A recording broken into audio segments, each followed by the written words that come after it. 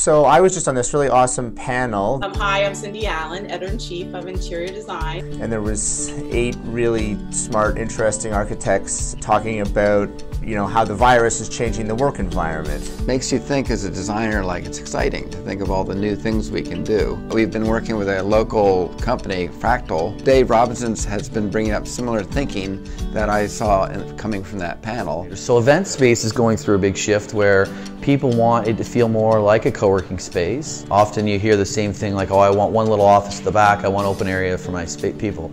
So we're starting to see a consistent development of the type of spaces that exist. So this area that we have behind us, right up to that wall there, was originally going to be all open space. But on the 11th hour, or sort of late in the building design process, we said, let's build what people want. The difficulty was when we threw a big event, there was no mobility. We went over there recently trying to help him deal with what he saw as his current problem. And we took our products, which are all on casters and very movable. In about an hour, we transformed their open area into this co-working area. Having products that can adapt quickly for one use and then adapt to another makes it very powerful.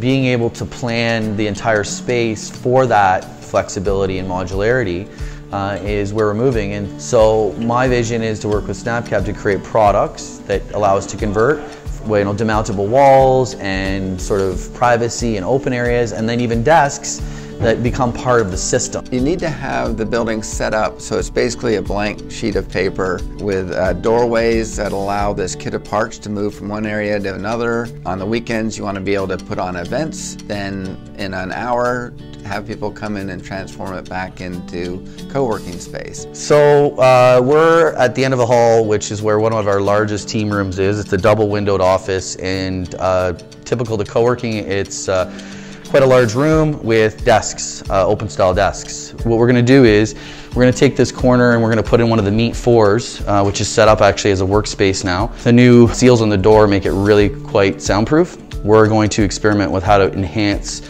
large co-working team rooms with the SnapCab product. We've just started using these self-contained units. We have an office space which is a co-working space, and there's a lot of common area, and our staff is in like a call center environment. I'm a pretty loud talker when I'm on sales calls, etc., and this allows for some privacy so the staff don't have to listen to me or get disrupted by that. These are great sort of self-contained units for creating that social distancing and creating space between your other co-workers. Certainly you could maintain it yourself in terms of disinfecting, etc. When other staff need a quiet moment or privacy or to have a conversation that they don't want everyone included in, this allows them an opportunity to do that, to work in the privacy but still inside the same office. So really cool stuff for sure, and I mean, I think it'd be a great asset in anybody's office. So we made the pods, and then we have connects walls that you can make isolated work areas that are very flexible. And now I'm realizing, oh, well, we need to make movable desks that link in with the pods and the walls.